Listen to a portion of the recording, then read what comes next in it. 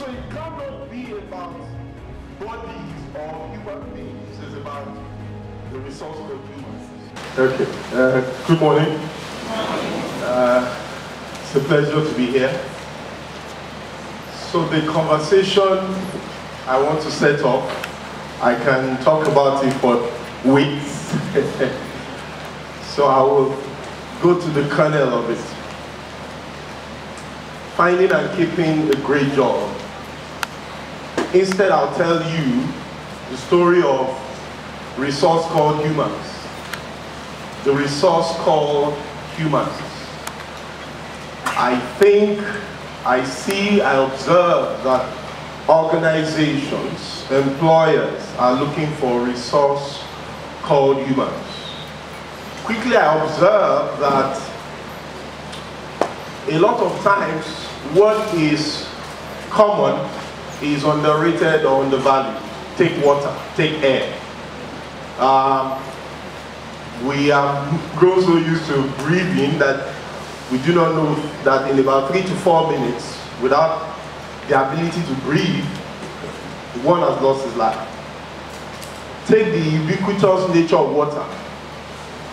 And fella said, what did he say about water again? Yeah. Take a department that I think a number of you are familiar with. It's called human resources. Have we heard of them before?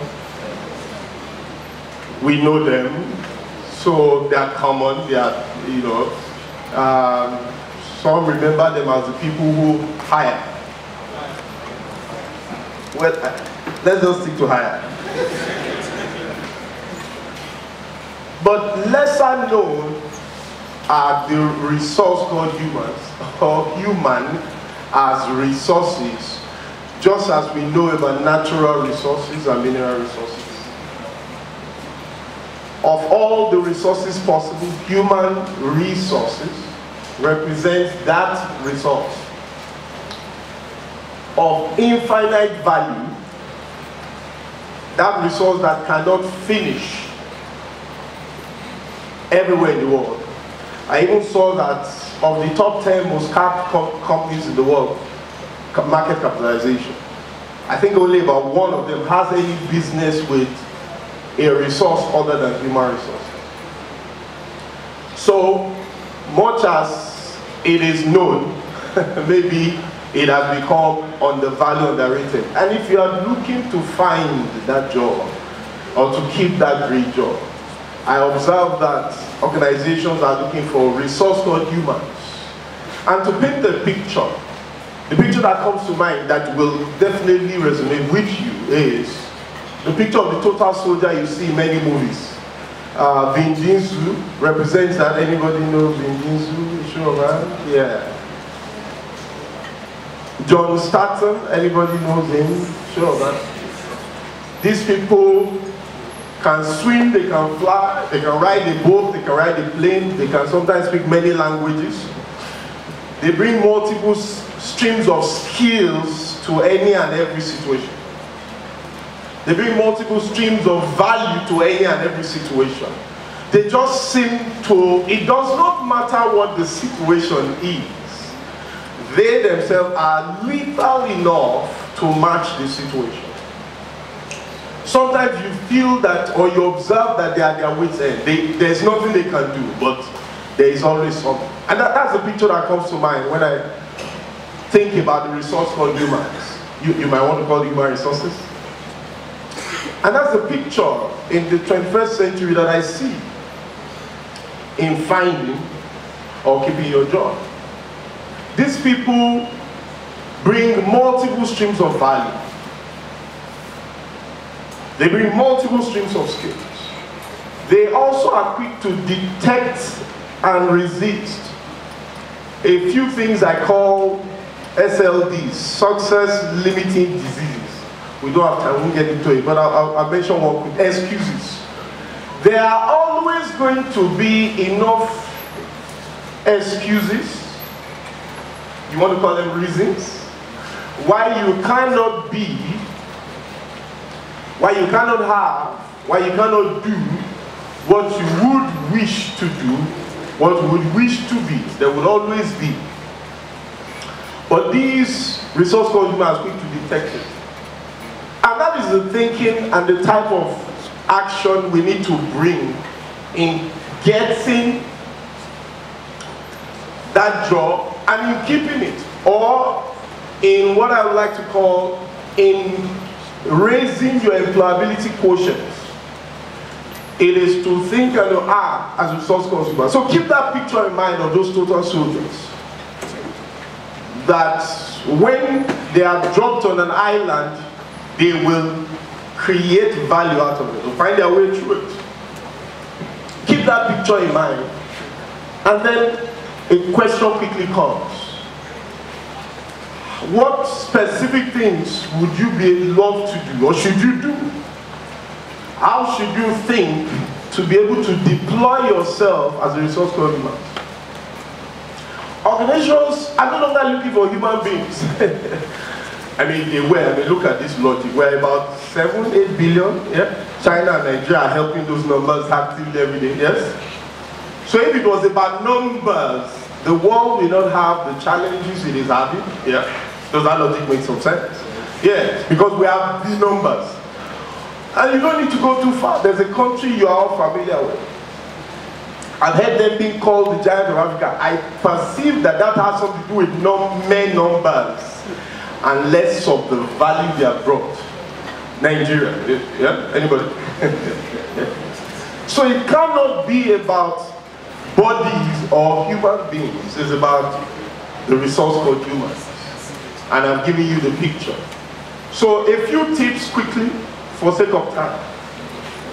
How do I deploy myself as a resource consumer to get into a job, to keep the job, and employability in the simplest, the ability to weave around as your career demands.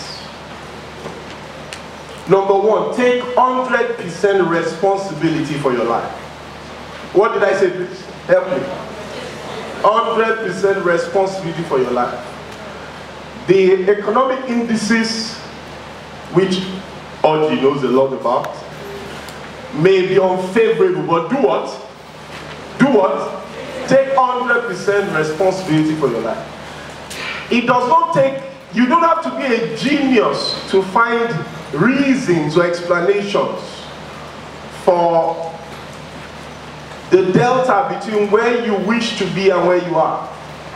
Anybody can find reasons. So take 100% responsibility. Number two, make success your tribe. Make what? Success your tribe. Several things you need to do. Just make success your tribe. Look for people who are legitimately doing stuff. Associate with success. I learned that early in my career. I'm still a very young man, so I'm still learning as I go. Associate higher up. Associate with people. It is comfortable to associate with the people that their dreams, their status seems to resonate with you. But it takes a certain type of person. I mean, I remember listening to Cosmos Maduka quickly saying once in a CD, how, and I'm not recommending this, I'm only telling you what Cosmos Maduka did, yeah? Is it okay? How his mom used to claim that because he has this habit of speaking about the future he wants. And the mom felt that he had been successful enough and says, "Oga, you are too boastful." And that they were in the car one day, and she said to him that, "Look, if you say these things about this future again, if you can park, I'll get that." He parked, she got there, he drove off. I thought, whoa. He was so impassioned by the success of the future that he saw clearly. He preferred to have success as a tribe. Number three, develop stamina. What did I say, ladies and gentlemen? Develop stamina. Focus on two areas of stamina. Relational stamina, intellectual stamina. For intellectual stamina, outlearn your peers, outlearn around you. Listen to me. If all the schooling you have is the one that the school system, the Ministry of Education, designed for you to have, you are the answer. I'll say that again so that you don't think it was said in error. If all the learning and the schooling you have for your dreams and your vision is the one that has been prescribed 30, 40 years ago, I think you are behind. You are so behind. It's scary. So outlearn, and outlearn. That's part of developing what? Who's following? Yes, which of the stamina, by the way? Intellectual stamina. That's part of developing intellectual stamina. Read and research. It's a good thing to have Google, and it's a very bad thing to have Google, because Google suggests that the information is available. Listen, that information is available does not mean you have the information. And that's the challenge we have in this time. It is available, but hundreds of us are walking past, busy with other things. Yeah? Relational stamina. Make friends. Be friendable. Pardon the French. Make friends. Keep relationships. I noticed, and I don't know if you have noticed, we're very religious around town. I noticed that we believe God will help us, and He does all the time. Have you noticed that it is human beings He uses? Has anyone noticed? Yes. I took notes. I just want to show you are taking notes as well. Human beings. Someone makes a recommendation. So build people as an asset in life. Everywhere you go, as much as it depends on you, build relational assets. Next is express yourself. What did I say, ladies and gentlemen? Thank you. Express yourself everywhere you go. Now, I'm not talking about those people. I'm talking about you. Express yourself everywhere you go. Express yourself. Drop your signature into and on top of everything. I found out years ago in my foray in advertising and marketing, some things I've always interested in, that advertising is good. Oh, advertising is very bad. For the worst thing you can do to a product or a service is to advertise when it's not ready. So I feel that a lot of us should be at home preparing, developing stamina, so that every time you step out and have interaction with people, you create an impression that is useful and valuable. So everywhere you go, express yourself. Put your signature down on those things. Whatever your hands finds to do, impress upon it your signature of who you are. And someone say you is your own uniqueness. Volunteer yourself all over the place. Distribute those skills you have as a bit to serve, assist, as a bit to, as a stride for getting into a job. Alright? Express yourself through hard work. I know there's something they call smart work. See, that's another conversation. Hard work. There is dignity in labor. Oh, we are not supposed to say that anymore. There is dignity in labor. There's a proverb, one of the few ones I know from my language in Benin, that the person that stays at home is the one who separates. No, not even fight would have been good. Who separates chicken when they are fighting? Every time I think about that proverb, I'm wondering whoever had that inspiration is wicked. And you see the picture you have, that the person that says that is more. So you are not even separating US and Iran, which is a huge conversation we should get involved in, yeah? And there are other things we should separate in this country, but we are not even doing that. You are doing what? Chicken. So there is a dignity with going out. Express yourself everywhere. Whatever your hand finds to do. Somebody say, excuse me sir, I've not found something to do. Find it and put your hand into it. Express yourself creatively and innovatively. Because we're already too many people, by the way.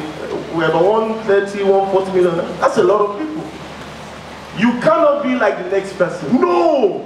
It's a recipe for ending nowhere.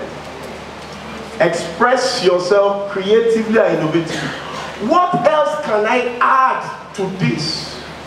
Like I said, we don't have time. I would have told you my resume development or creation process. One that I came up with years ago. Like years ago, you know, years is longer than years, really long ago. But I don't seem to perceive that quality of creativity with some of the younger folks leaving school. I don't, you know, maybe I should look a bit better. So express yourself what? And innovatively. Creatively and innovatively. Express yourself excessively. Make it your nature to go the extra mile. What you know, I see one huge lie around town. Some people come to a job, and as far as they are concerned, they are working for the boss they have then, or they are working for that organization. It's a lie, and the devil is one telling that lie personally. We employ ourselves into organizations. We are parties in interest. So some people want to deploy themselves in commensurate to what they earn or how they are appreciated. Excuse me, Elena. In these days, make going the extra mile your nature. You will find it down the road as an asset at several levels. I will give you examples if I have time. So that is expressing yourself. Lastly, market yourself. What did I say? Market yourself. Online, offline, and on the job. Market yourself. Online, offline, and on the job. Online, offline, and on the job. There are several tools you can use, like having a great resume. Excuse me, sir, are you saying just having a resume would you know? That's why I've listed several things. But having a great resume helps you to market yourself. See where I've gone from and I've gotten here. Developing a deliberate online presence is so key. Make Google your resume. So if you are Google today, which I had the misfortune, fortune over 10 years ago to mistakenly do. So if you're Google today, what will be the resume that they will find there? So market yourself, online, offline. When you go to LinkedIn, develop a deliberate presence.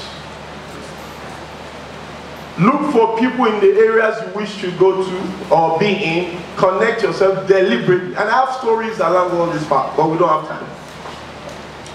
Lastly, start. Tell someone start. No. Be kind. Tell another person start. Start with what you have. Start with what? You have. Start where you are. Start with what you have, yes. Start where you are. Start with what you can get. Start with what? What you can get. What's the first one? Second? Third? Lastly, start now. Thank you.